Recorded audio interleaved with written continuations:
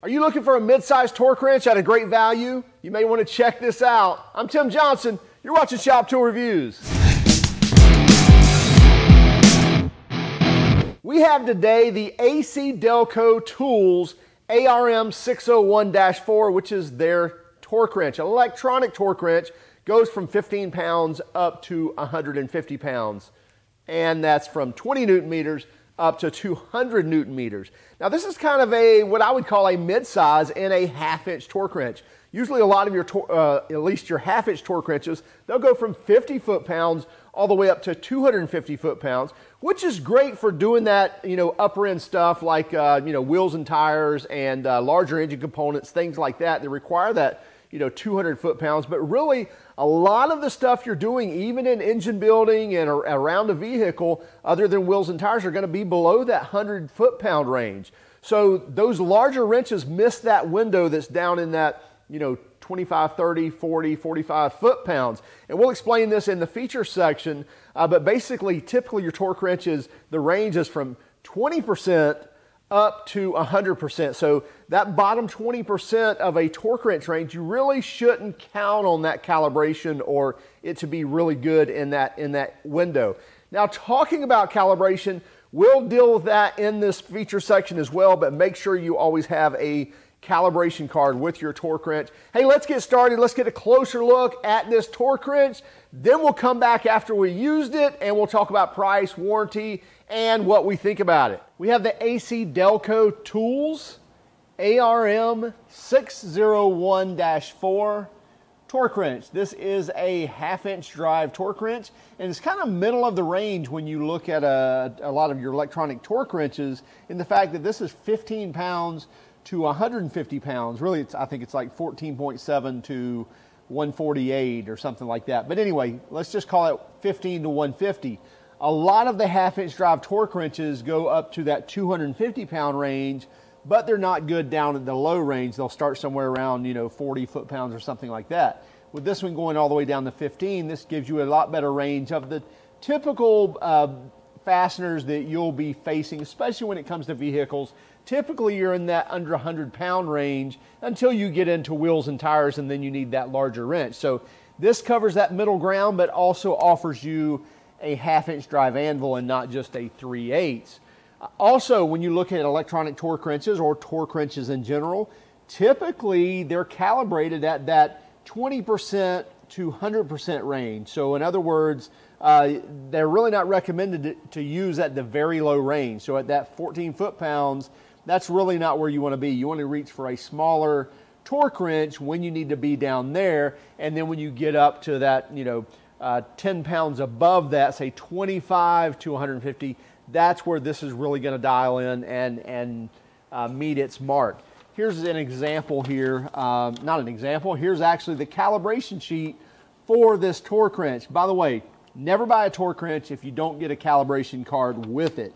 And you'll see here that this calibrated really well, in fact, within plus or minus 1% across the board here, both clockwise and counterclockwise. That's another item to look out for, is make sure that your torque wrench is also calibrated in counterclockwise, or typically, left-handed threads, if you will, for tightening left-handed or reverse threaded fasteners. Something else interesting is that even though this offers inch pounds, foot pounds, and Newton meters, the calibration card here is set in Newton meters. So you'll see here that it goes from 40 to 200. That's not going over because this is only 150 foot-pounds, but that's 200 Newton meters.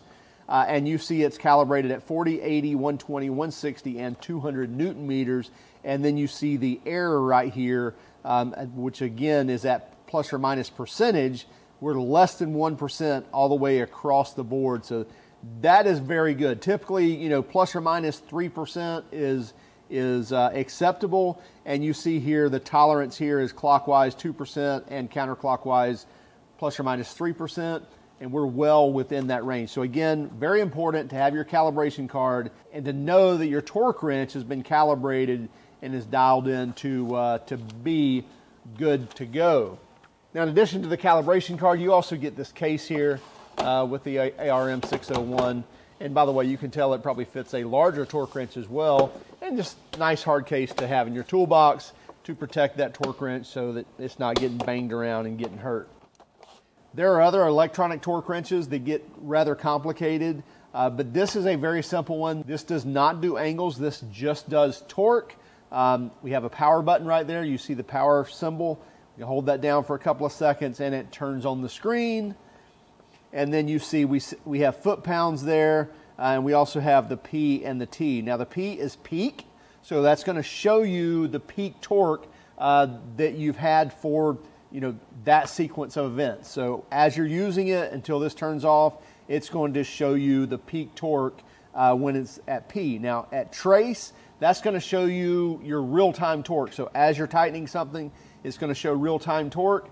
When you let off of it, it's going to go back to 0. So trace and peak, typically I like to leave it on peak so I know exactly how far I've gone, especially if I have to let up and come back to it.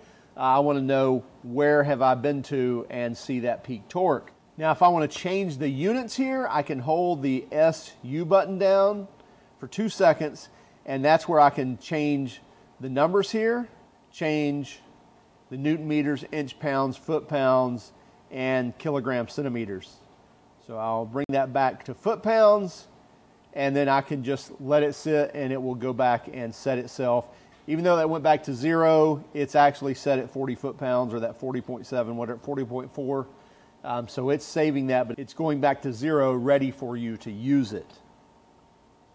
That's really all there is here. So to set it, hold this down for 2 seconds.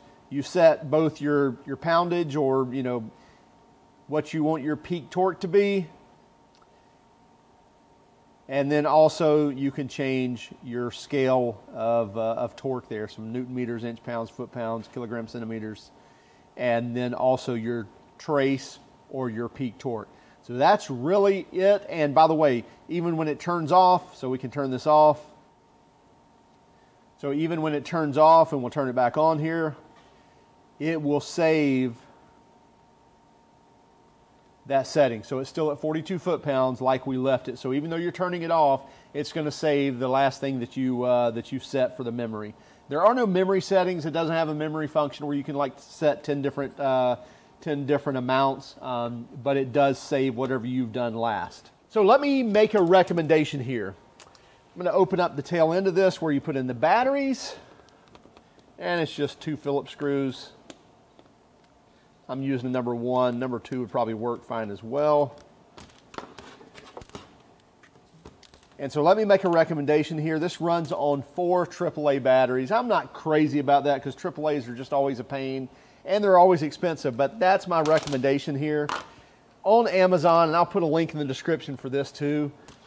This is a simple, I believe these are lithium ion if I'm not mistaken. Regardless, whatever they are, they're rechargeable AAA batteries. They last just as long as the alkaline batteries do, and then I keep this in my toolbox, and this will charge both AAA and AA. I think it was 16 bucks to get 8 AAAs and the charger, and I think I can get 8 AAAs for just like 11 bucks without the charger. So definitely recommend this. And then I've always got 4 that are charged. I use this in my camera equipment, my sound equipment, as well as things like my torque wrenches. And then you don't have to worry about it anymore, because then when it dies, you've got a set on charge already, and you don't have to go hunting down, or worse than that, running down to the Walmart or convenience store and paying 12, 14 bucks for a pack of AAA batteries.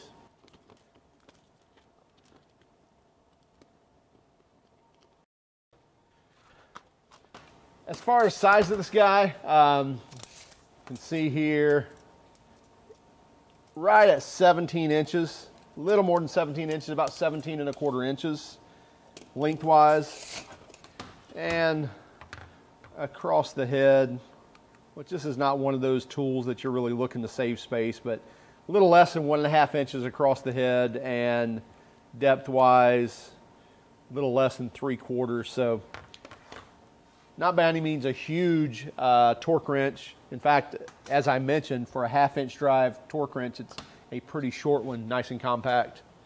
Let's go use this. Okay, one thing I did notice is the screen does not light up, but it's not a big deal. I can see that very easily. I just don't know with the camera if it shows well enough.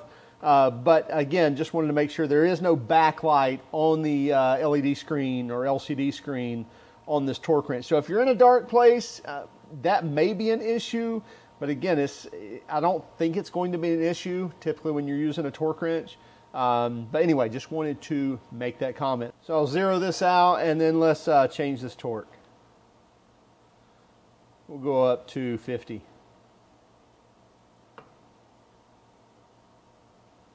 There we go. So we got 50 foot-pounds. And by the way, if you just let it sit for a couple of seconds, it'll zero out. And now we're ready. And we're seeing our peak torque on here. And there we know, okay? So I have this on trace and you see it's gone back to 0. So let's change that.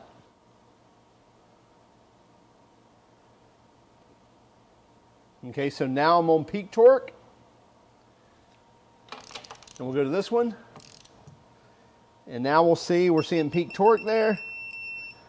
And now 50.3. So now it's kept my peak torque on there until that zeroes out. But it's not going back to 0. It's actually showing what the most I've done is. So if I go back on here and I go even higher, now we're going to 63.3.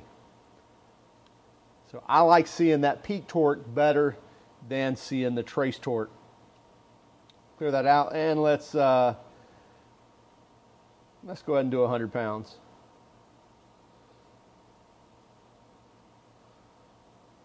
See, it starts going faster after you hold it down for a second, a couple of seconds. Okay, so now we're at 100 foot-pounds. And you see, as I get within like 10% of the value, so you'll see at like 90 foot-pounds, that's when I start getting the audible beep and the red LEDs start lighting up. And there we go. Really simple electronic torque wrench. Not a lot of bells and whistles, but for the price, I expect that. Built very solid. I'm not feeling any flex in here through the handle, even though it's a plastic handle. Not feeling any flex. We've got no nice rubber overmolding here.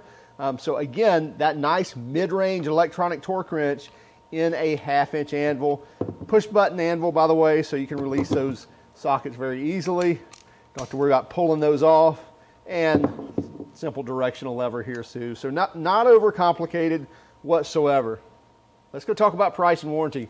All right, here's the deal on this. This is a very slimmed down torque wrench. What do we mean by that? It's very simple. It does basically peak torque, trace torque, and that's about it. But that's generally what you need in an electronic torque wrench. So if this is your first step into electronic torque wrenches, this would be a great opportunity for you to use one, especially at the value that you can buy this at. This is 99 bucks. So you can get this on Amazon for $99 and it comes with a 1-year warranty.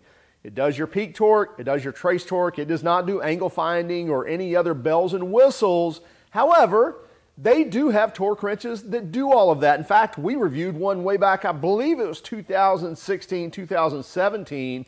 In fact, it was one of our first YouTube video reviews, and that torque wrench is still around today working very well. So it's not that ACDelco tools can't make a torque wrench like that. They absolutely can. That's going to be more expensive. But this at less than 100 bucks, and it does what you need. And again, it stays in that mid-range, what I would say. A lot easier to handle this than any longer, bigger torque wrench. This is probably not one you want to put wheels and tires on with, but you absolutely could do that. It's just not going to have as much leverage as a larger torque wrench would be. As I mentioned earlier in the video a couple of times, but I will stress it again, make sure you get a calibration card with your torque wrench, especially if you're buying it new. Not especially if you're buying it new, if you're buying it used too. Otherwise, this thing is trash. If you don't know that 50 foot-pounds is 50 foot-pounds, you could damage something way more expensive than any torque wrench that you're going to buy. So make sure you get that calibration card. And if you are buying something used, make sure it's been calibrated recently. This one was within 1%, which is pretty unheard of. Usually they're within plus or minus 2%, and they're always over that 1% range somewhere in the list, and this did not do that. It was dead on all the way through the calibration. So great job on that. I would recommend buying some rechargeable batteries for it because it does use the AAAs, and we just find it easy if we have a spare set that are on the charger ready to go in. Any of our equipment that use those things, that's what we recommend. So we'll have a link in the description for that as well. Hey, check this out. Again, it's the ACDelco Tools ARM601-4. As I mentioned, $99. You also get a 1-year warranty with this. And they've been around quite a while. It may not be something that you see all the time on the shelves, but trust me, the company, they make tools for other companies as well. So great little torque wrench. Check it out for yourself. Also, keep track of us on Instagram, Facebook, and Twitter. And if you don't mind, would you hit that like and subscribe button if you haven't done so already? And as always, if you hated our video, then give us a thumbs down. But would you let us know in the comments why? Have a great day. Keep smiling.